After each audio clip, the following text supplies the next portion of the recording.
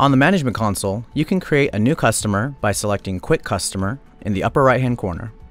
This page will allow you to enter the basic information regarding your customer. First, select Type, then Individual or Company. This step is mandatory. Then, enter the first name, last name, and phone number.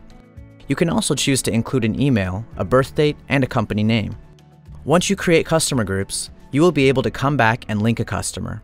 If a customer group is already created, it can be linked below. Next, click on Other Customer Details. This allows you to link additional customer information that may be relevant to your business. You can add a reference code here that could be anything of your choosing. You can link a gift card, rewards card, synergy number, or a synergy reference ID. You can also enter customer notes, such as a customer's seating preference when they visit your business. You are able to select a gender if it is applicable to addressing your customer's needs. Lastly, there is a space for a customer photo and license number. This can be a driver's license or any number you want to use to refer to this customer. If you have multiple establishments, click on Associations. This gives you the ability to make customers brand-wide. Click on Add Establishment under Associations and select the establishments that can access this customer's information. Next, click Addresses. Then, click Add Address.